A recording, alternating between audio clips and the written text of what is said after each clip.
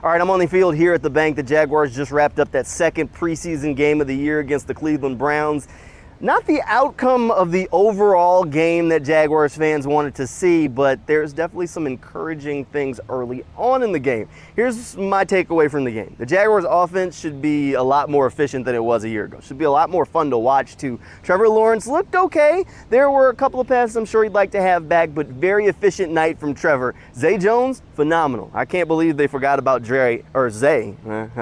So we'll have to see what Zay can do.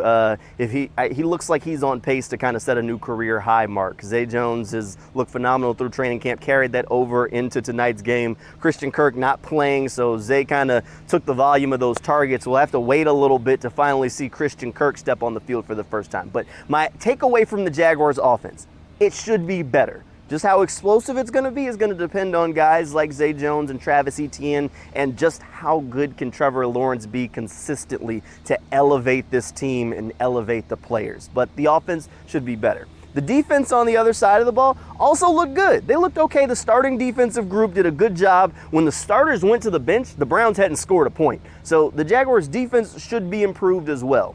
Here's the big thing that should be our vocabulary word moving forward as we talk about this Jaguars team. Depth. They lack depth just about across the roster. This is a team that is legitimately maybe 1 or 2 injuries away from picking in the top 3 or top 5 in the draft next year. I mean, think about it. If Trevor Lawrence gets hurt, how much do you really trust C.J. Beathard to go out there and get the job done? How much do you really trust Jake Luton to go out there and get the job done?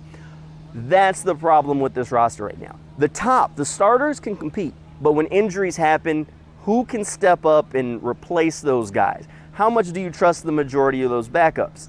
It's good that we have competition between guys like Jawan Taylor and Walker Little. Likely one of them will swing to that left side if something happened to Cam. But if there's 2 injuries along that offensive line, where do you turn? Right now, the Jaguars' depth is very thin. The starters look good as a group, look like they're ready to compete and win some games this year.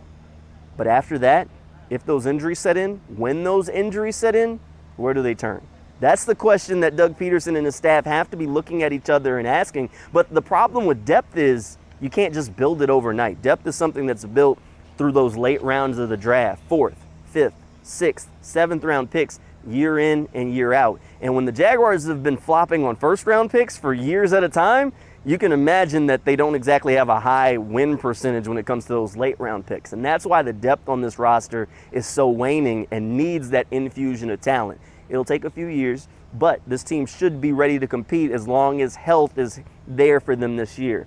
We'll have to see as training camp kind of continues just how things continue to develop around this roster. We'll get another look on a preseason game next week as they'll be back here on the field at the bank to take on the Pittsburgh Steelers. And based on Doug Peterson's schedule for training camp, he should have another pretty physical practice coming our way on Monday. So it should be an interesting, we're definitely not done with evaluating this roster. First cuts are on Tuesday, by the way. They have to release 5 players, get from 90 down to 85. So a lot of those players that were playing in the 4th quarter were actually playing for the right to stay on this roster. So things are definitely interesting along the way. Those are just some of my thoughts around the Jaguars after this second preseason game. We'll check in again after their practice on Monday and again after their next preseason game against the Pittsburgh Steelers.